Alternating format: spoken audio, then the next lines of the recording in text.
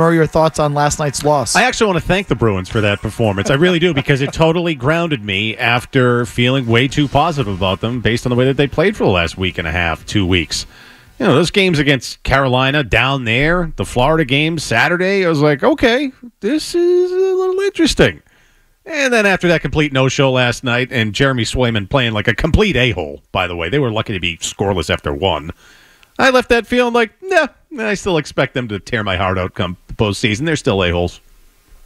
You know how many shots the Bruins had after 2 periods last night? Oh, was it something like 9? 10. 10 shots after 2 periods.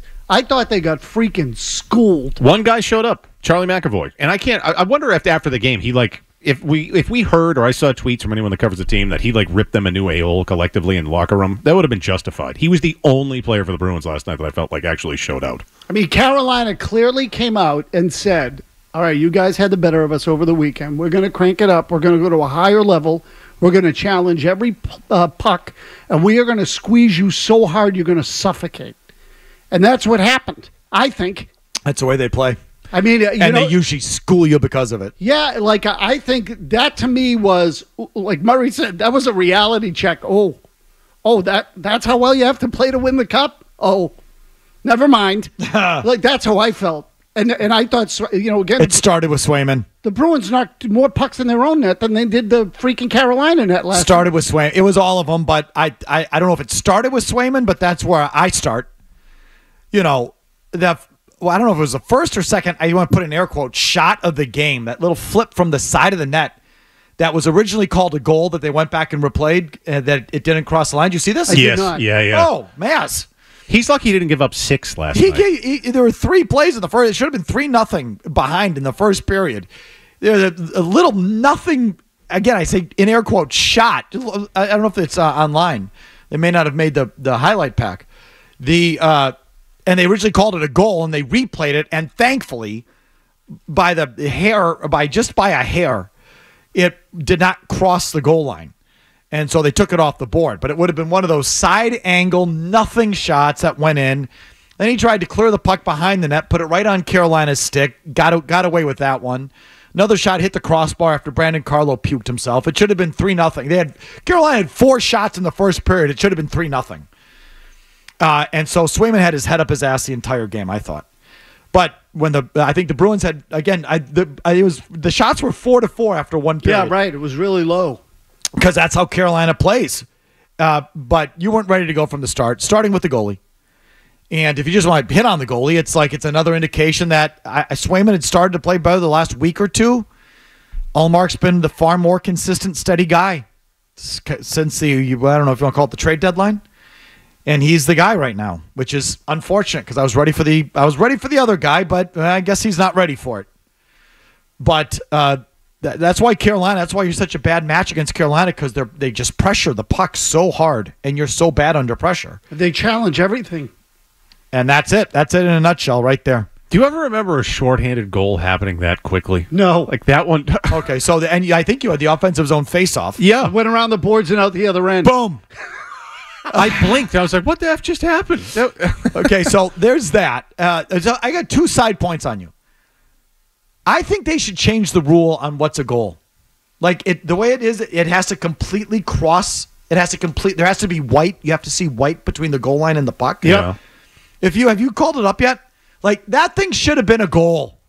I know it's not. I know the rule. I know by the letter of the law, the circumference, the full circumference of the puck did not fully cross the goal line. You've got to be able to see white. You got to see some ice between the puck and the goal line. No, but it looked like 82% of the puck was over it. I felt like 98.5% of the puck was over it. And it's like, that's a goal. I mean, I know it's not, but spirit of the game, that's a goal. Should they change that? And if you do it, how do you do it? Is it like a touchdown where if the nose of the ball just crosses any piece of the puck goes over the red line? Any piece of the puck. I'll give you half a puck. Hits any piece. Well, that's going to be hard to figure out. Any piece of the puck hits any piece of the goal line, it's a goal. If the 50-50 thing, I'm going to be sitting there forever trying to figure that out. Yeah, I think it was 48%, Felger.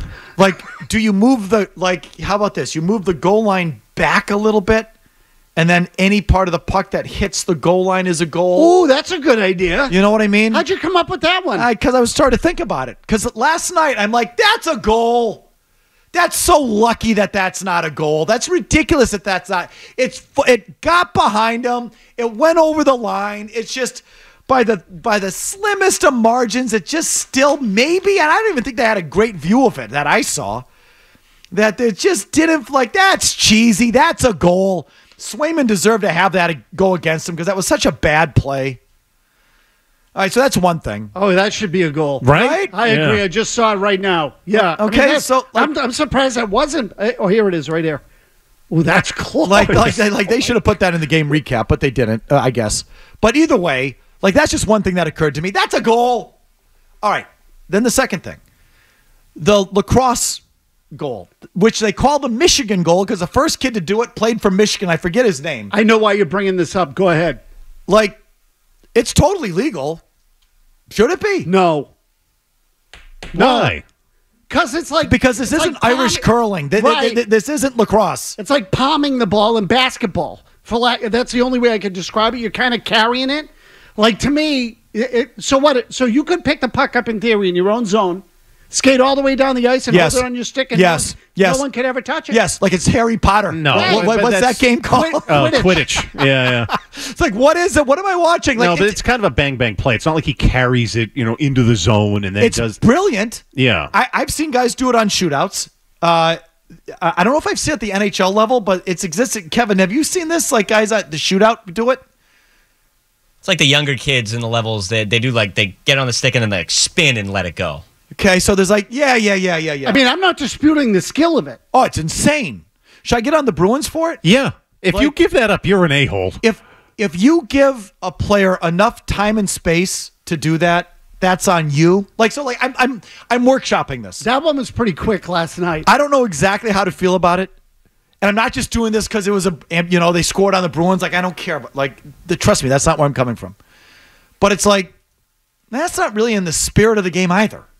Like, this isn't lacrosse. This isn't Quidditch. You couldn't see it in real time. Irish curling. They do that in Irish curling too, don't they? I think so, Probably yeah. highlight. Something like that. Like, this ain't highlight.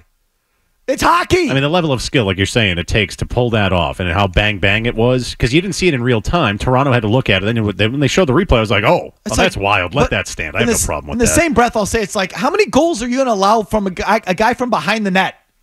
It should have been 3, either at behind the net or the side of the net. Like, God, Swayman sucked. But then again, that's a pretty special play. Then again, should that even be legal? No. I say no again. I say yes. I like it. I'm not disputing the skill of it. Okay, like it's insane. Svechnikov, at times you look at him, he's fabulous. But aside from that, like it was so fast. Like, I know it's skilled. There was no one around him. So what? So should he be able to pick up the puck and whip it in there too? Throw it by hand? No, there are rules against hand passes and hand play. You can't fist. No fisting. Like, you can't do that. Maybe you can fist. You can't do it with an open hand. Whatever. The rules on the books. I would take it out. I don't like it. I don't know why someone just doesn't put it on their stick on the shootout immediately and just go the whole distance with it on your stick and shove it right into the corner. Like a slingshot. You know what I mean? Yeah, I agree. But then when I've said that, I think I've seen things like where they do kind of do it. There is a thing where they do it. I mean, these guys are so good now; they can do this more often, and you see it, every so often. But not at the NHL level. I feel like that to me last night felt like an anomaly. How many goals a year do you think they have scored in the league doing that every year in the NHL? In the league, 4? Yeah, 1 or 2. Oh, I bet you it's higher than that. In hockey, like, it happens collegiate level, yeah.